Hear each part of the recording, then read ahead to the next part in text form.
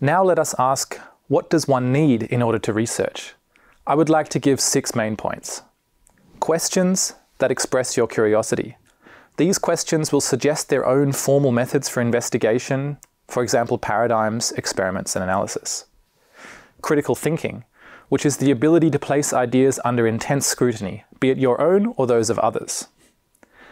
An institution, in the broad, universal sense, which on one hand provides a forum where researchers can share ideas and come together around common curiosities, and on the other hand provides the resources to fund, manage, store, and disseminate knowledge.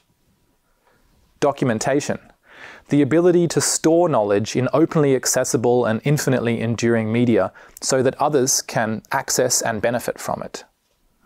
Code, in order to document one's knowledge, one needs an appropriate language or code, meaning, in this instance, a codified set of symbols relevant to the research in question. The choice of code shapes the how and the what of the research, as well as unlocking the following process. Encoding knowledge, by which one renders ideas into a certain medium. Decoding, by which one interprets the research of others. And recoding, by which one adapts existing research for their own purpose. Which means one also needs other research.